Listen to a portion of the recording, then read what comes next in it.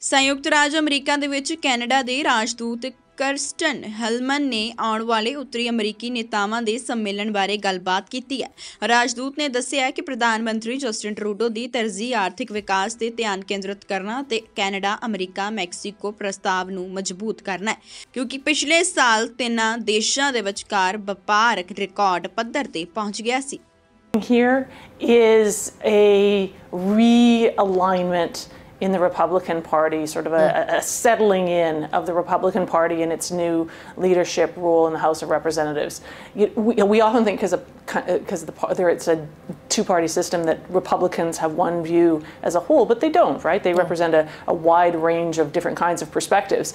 And with a new mix of individuals in the House and with the prospect of electing a new leader, they are going through an adjustment phase and trying to figure out what they want to, who they want to have lead them, and what their priorities are.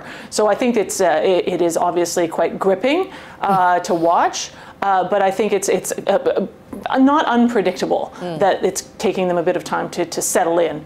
In terms of us working with them.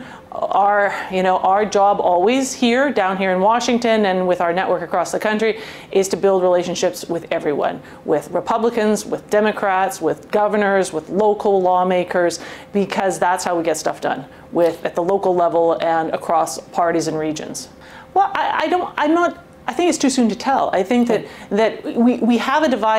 they have a divided Congress here behind me, with the Senate being held by the Democrats and the House of Representatives being held by the Republicans.